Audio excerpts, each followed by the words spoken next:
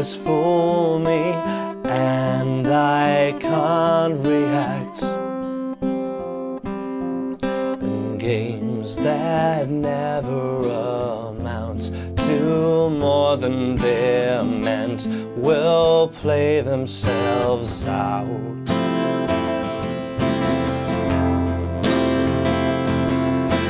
Take this sinking boat and point it home.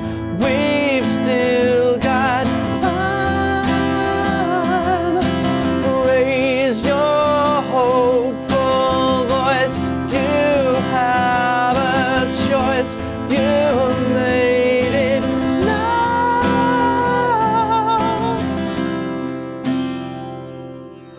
Falling slowly, eyes that know me, and I can't go back. Moods that shake me and erase me, and I am painted black. Well, you have suffered enough and warred with yourself. It's time that you won.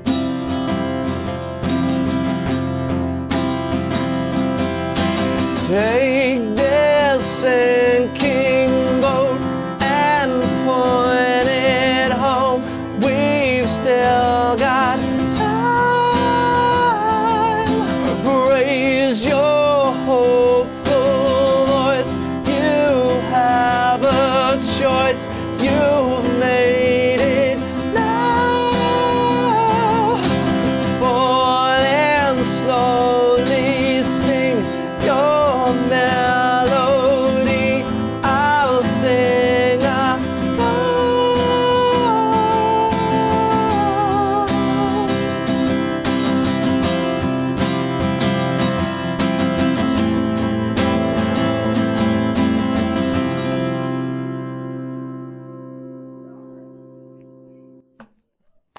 That's it, I think we got it. Hi guys, in this lesson we're checking out how to play Falling Slowly from the movie Once.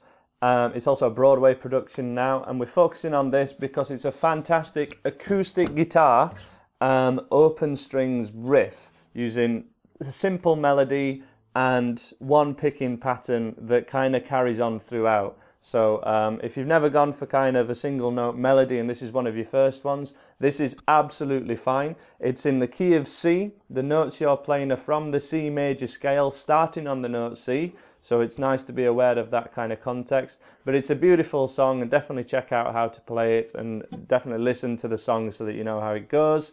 Please subscribe if you do like this lesson. Let's get in for the close-up and show you guys how to play it.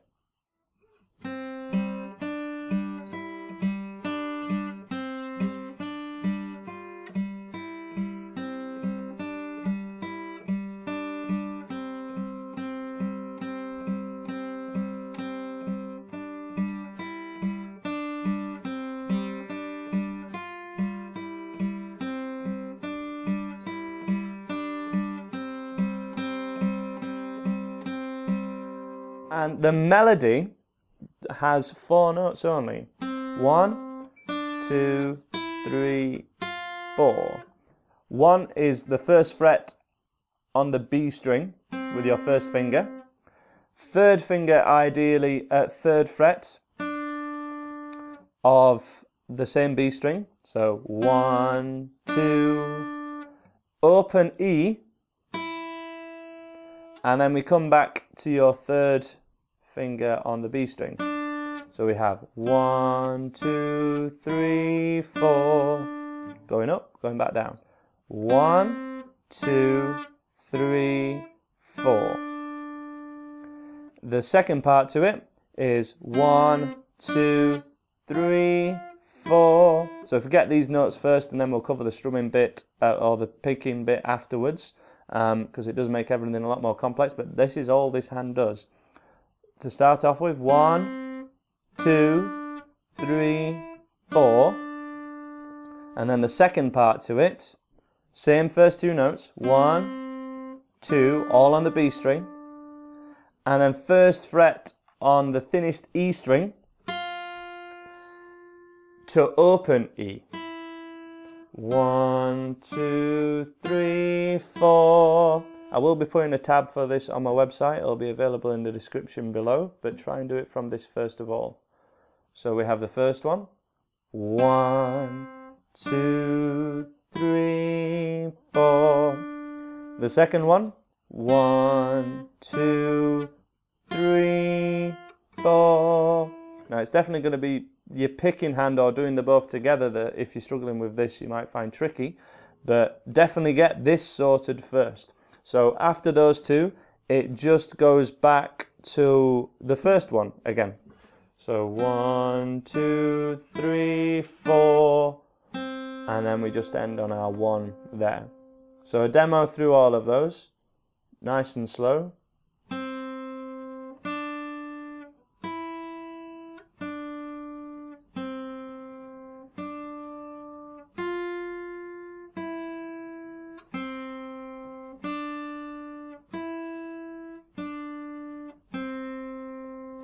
To make it all sound better, make sure you're always putting your fingers at the high side of the fret. So the fret is technically the metal strip down, but whenever you're fretting one single note or any note on a guitar, don't put it in the middle of the fret. Make sure you're really utched up against the metal part, as I covered in my first video that I ever made. But for every one of these, like that 3rd finger for example, it's a little bit of a stretch to get over there. But when you do, you don't have to press on as hard, and if you're over this side, the string chokes a little bit, so that's a nice little tip for you. But just to demo what's going on, to do the whole riff, the left hand's job, or the chord hand's job, is the same. It's the picking hand that starts to skip around the strings a little bit, so we always alternate between that melody and the open 3rd string, the open G.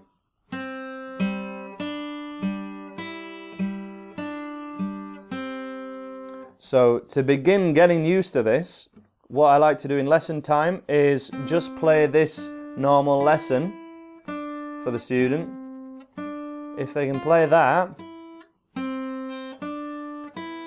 when they end it, do 1 bar, if I'm in tune. Do 1 bar,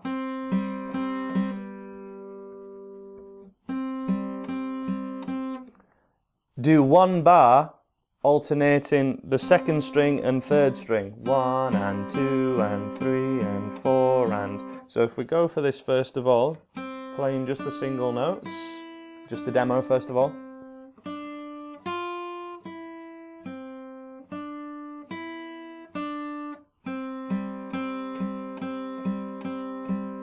And that is the first part that is tabbed on the website, so that's what we want to do. And the numbers do correspond, on the tab the numbers correspond to the fret numbers, but that's also going to be the same as your finger numbers, because 1st finger is always playing 1st fret, 3rd finger is always playing that note on the 3rd fret. To play the whole thing, simply always skip between the 2nd string, or whichever string is playing the melody, and the 3rd string.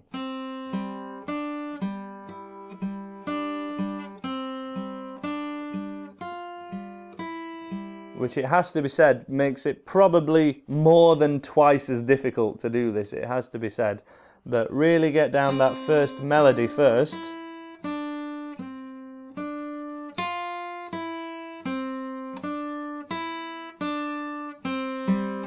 With that at the end, try and do that along to the song, take a few attempts at it, and then try and add this into it. So let's just have a bit of a picking hand focus now. Picking hand focus for the riff, let me just demo first of all.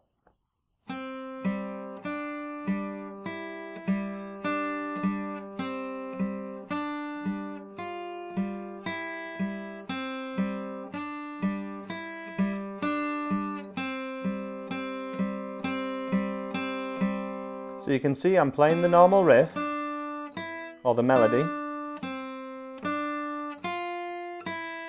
and always alternating that between the third string. There are many songs that do this. Blackbird is a very famous example, and it kind of fills in the gaps. So there's a couple of tricks to this. Personally, because I'm very used to using a pick, and I'm primarily a lead guitar player and a electric guitar player, it has to be said, I rest on my thumb side, so I rest this part of my hand, the kind of the ball of my hand, the base of my thumb, on the guitar here, and my whole forearm is leant flat against the guitar here, so all of this is flat against the guitar, and that grounds me. That means that my hands are going to stay where they are, and if that means that the palm of my hand leans on the thicker strings, that's absolutely great, because it's going to mute them. If I accidentally play them, they're not going to be heard, and it gives me a bass to start from when I'm playing either the simpler riff or the alternating one.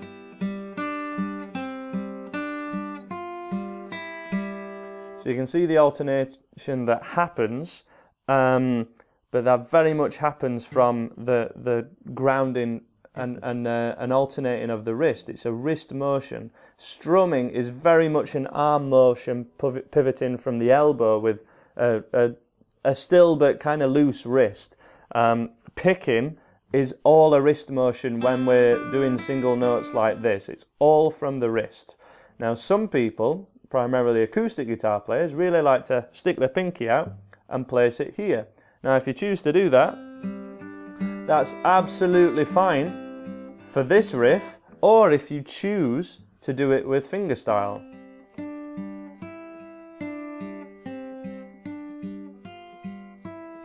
I don't run a primarily fingerstyle channel, but if you want to have a go with doing this riff with fingerstyle, the idea is to assign a finger to a certain string. So we'd assign finger 1 to string 3, 2 to 2, and finally your third finger is underneath the first string. They all go underneath, so if you pluck them together, it would sound like this, or if I wasn't playing with the other hand at all, it sounds like this. Which if you've never done that before, you've got to get used to doing this motion very much so. If you have a look, I'm very much pivoting from the wrist again, I'm not doing this. Again, you could stick your little finger out and do this if you prefer. I prefer this method, and this will really help you with your lead guitar playing as well, which is a nice point. And just alternating between middle and first finger is a nice way to first start this. But that's the riff. If I just played the melody, anytime I'm playing that first string, it's always the third finger that does it.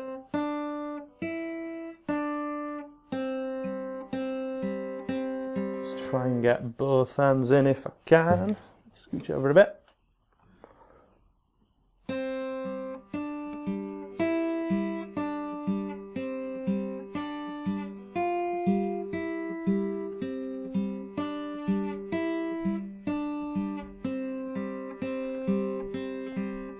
And then certainly doing the fingerstyle option does give you a chance to do maybe the C root note as well. So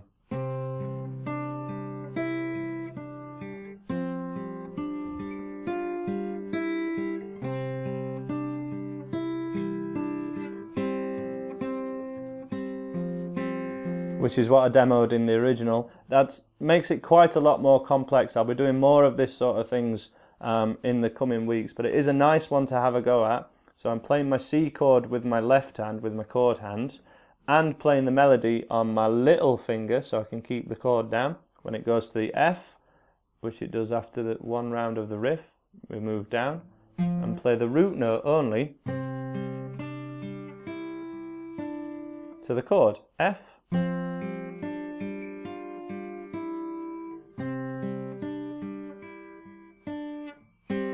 And then I like the sound when we go to the F of lifting off my middle finger and alternating first two fingers with the thumb. It kind of mimics the piano part more.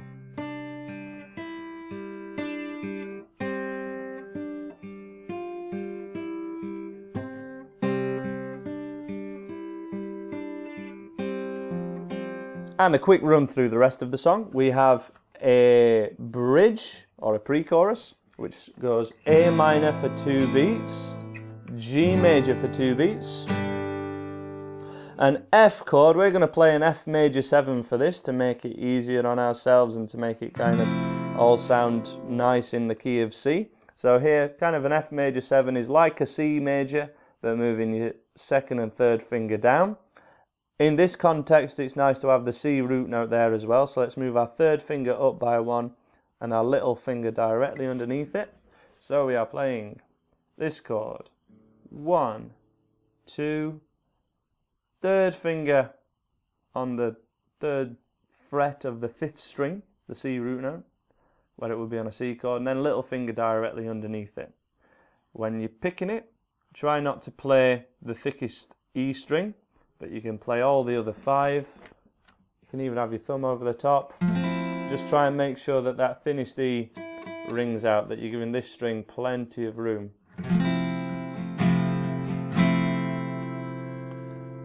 That's only for 2 beats as well, so 1, 2, G, 4, F, 2, G, 4. And then the same thing as that again, but you stay on the F. 1, 2, 3, 4, and we stay on this F. 3, 4 for 2 bars. And then, if you can do that, the chorus is quite straightforward. C for a bar, F for a bar, A minor for a bar, and F for a bar. So there's a demo strumming on the beat. We're sinking F and pointing home. We've still got time. C, 2, 3, 4, 1, 2, 3, 4, A minor, 2, 3, 2, F. Strumming hand for that section, for the chorus and any strumming sections where you've got a whole bar of any chord in this song. We're going for the Daft Punk strumming pattern, the one from Get Lucky. Down, down, down, down, up, up, down, down, down, up. Very common strumming pattern in these sort of tempoed songs. Really useful one to get under your belt.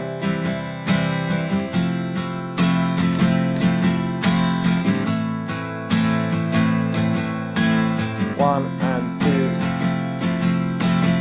2. Down, down, down, down, up, up, down, down, down, up.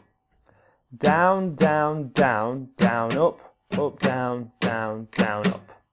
And remember, if you're saying the down and ups to yourself, make sure you say them in the correct rhythm, because it's the rhythm that is most important, but the action should follow the rhythm as the action stays on that same motion, just going down, down, down all the time, really. So my hand's always going 1 and 2 and 3, but I choose to catch the down or up strokes. Don't down, down, down, down, up, up, down, down. You know, don't do it like that. Make sure you get the rhythm.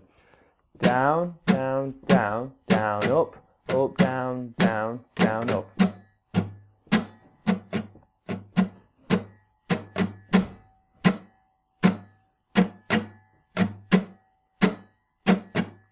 And that's your strumming pattern.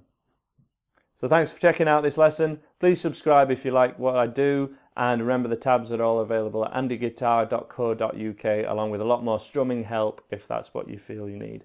Hope to see you again. Bye for now.